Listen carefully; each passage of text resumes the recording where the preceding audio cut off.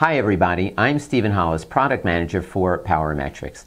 Today I'm going to show you how to configure your PowerMaster 3 series to work with the Powermetrix Remote Manager. This great new innovative tool enables you to operate your PowerMaster 3 series up to 100 feet away in any conditions, whether it's a substation, within your truck, within a building, so that it allows you flexibility, protects you from the elements, and ensures greater safety when performing meter site tests. So let's get started. You've probably received your PowerMaster with your Bluetooth adapter. So the first thing we're going to do is to check that the Bluetooth adapter is configured correctly. So you'll see some dip switches right here. And the first two should be to the left, and the second two should be to the right. If that's the case, then we are good to go, and it should be. Just to make sure, if you'd like to follow along, the quick start guide for this exact procedure is located on the Powermetrix website under Support, under PRM, or Powermetrix Remote Manager. So the first thing I'm going to do is to take our Bluetooth adapter, and I'm going to insert it into one of the two USB ports on the back of your adapter. So I will plug that in and then turn our PowerMaster on.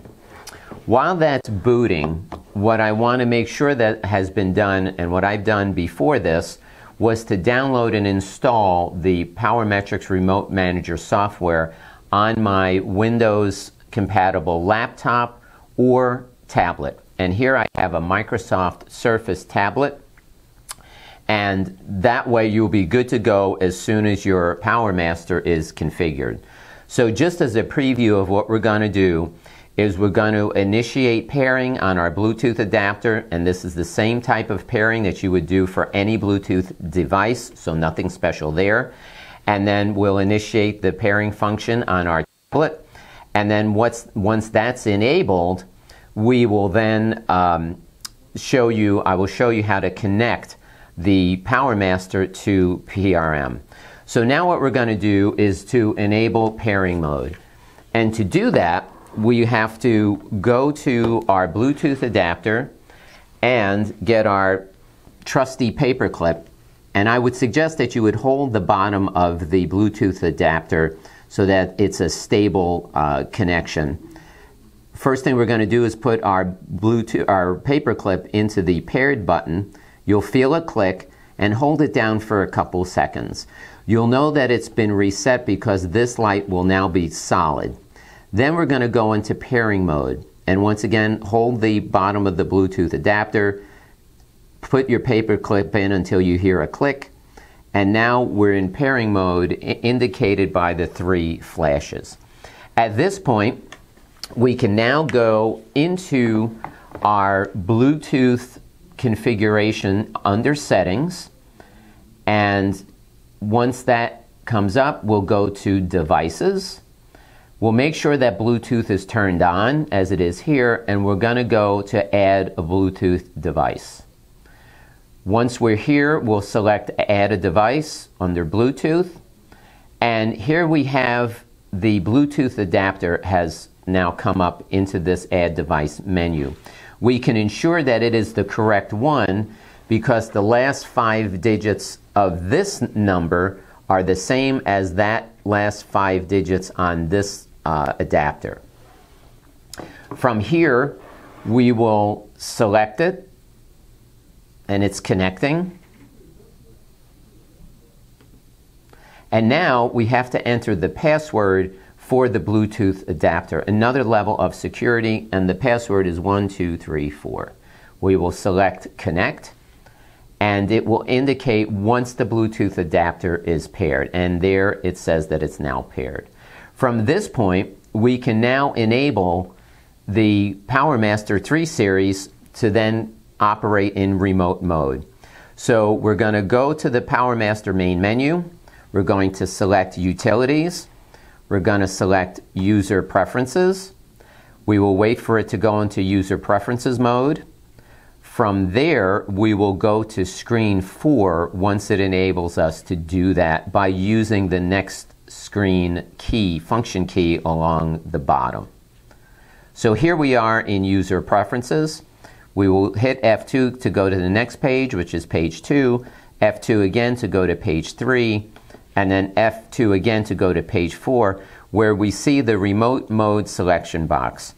We will then use our advanced key to tab down or button down to that remote menu selection. We will press our selector, say F6 to save.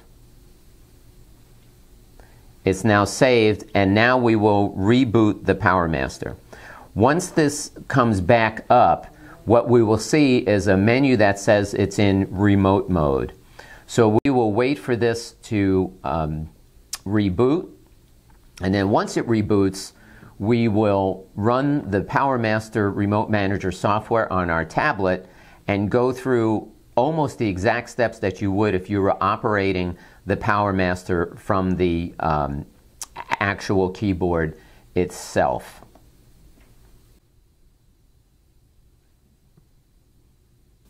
The PowerMaster is going through its usual boot sequence.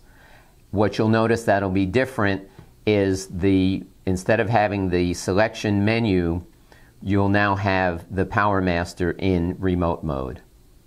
And it'll say that right on the screen. We are now in remote mode as indicated by the screen. Now we can go ahead and start our Powermetrix remote management software. So I'm going to double click on that, and you will see this come up.